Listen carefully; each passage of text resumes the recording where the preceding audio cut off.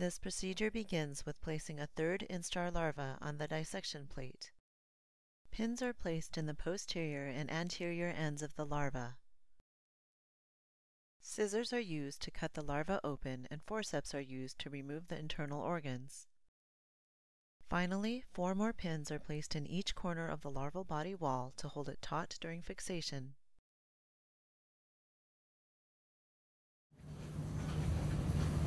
Hi, I'm Jonathan Brent from the laboratory of Brian McCabe in the Department of Physiology and Cellular Biophysics at Columbia University College of Physicians and Surgeons. Today we will show you the procedure for Drosophila Larval NMJ dissection. We use this procedure in our laboratory to study neuromuscular junction synaptic development. So, let's get started.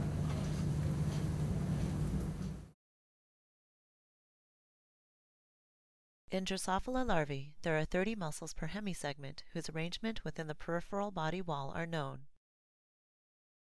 A total of 35 motor neurons innervate these muscles in a highly stereotyped pattern. To access the neuromuscular junction, or NMJ, it is necessary to carefully dissect each larva. With proper dissection, the NMJ may be used for imaging, immunohistochemistry, or electrophysiology. Begin the procedure by putting a drop of HL 3.1 buffer onto a dissection plate. The buffer is made in advance and cooled on ice. Carefully pick a wandering third instar larva from the side of the vial using large SS forceps. The movement indicates that the larva has not entered pupation. Place the larva dorsal side up in the buffer drop on the dissection plate. The cold buffer will anesthetize the larva and keep it still. Using forceps, place a minution pin between the posterior spiracles. Then place a second pin close to the dark mouthhooks so that the larva is stretched out and ready to splay open. Using spring scissors, make a small horizontal incision toward the posterior end of the larva. Insert one blade of the scissors into this incision and make a lengthwise cut toward the anterior end of the larva.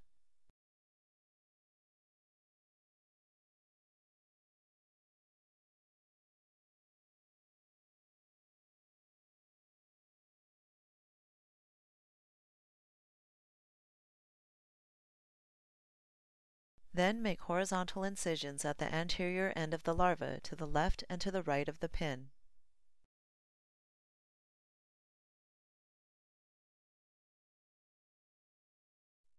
To remove organs such as the gut, add several drops of HL 3.1 buffer to the animal. The gut and other organs will float up into the solution, and they can be pulled away from the body using forceps. Also remove the tracheal system with the other organs.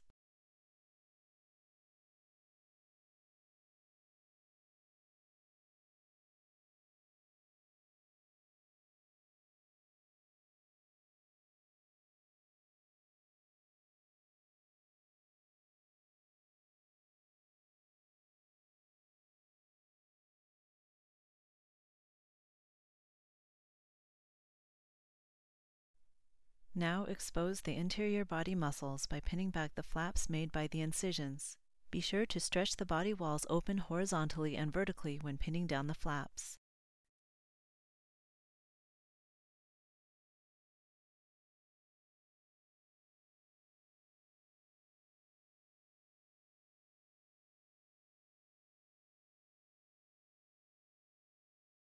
Remove any remaining organ pieces and wash once by adding fresh HL 3.1 buffer.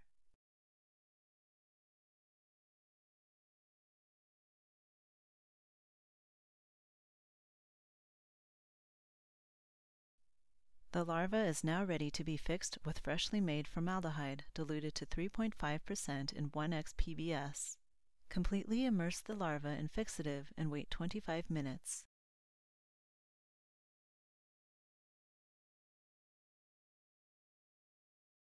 When the fixation period is over, wash the larva twice with HL 3.1 buffer for 3 minutes.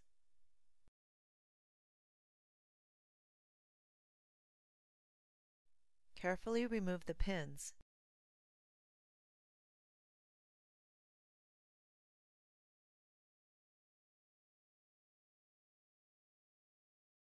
Transfer the larvae to 1.5 ml tubes containing 1x ppb.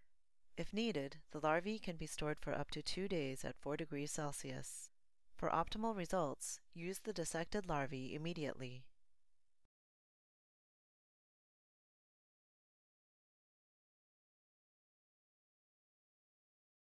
There are several key components to a properly dissected Drosophila larva. First, be careful to not damage the muscles, especially 6, 7, and 4. Second, the animal must be properly stretched out. Otherwise, the neuromuscular junction may not be accessible or distinguishable. Here you can see a properly dissected larva. The NMJ is clearly visible, and the system is now ready for experiments. We've just shown you how to dissect Drosophila larvae to study the neuromuscular junction. When doing this procedure, it's important to leave the muscles intact. If the muscles are damaged, there will be no neuromuscular junctions to study.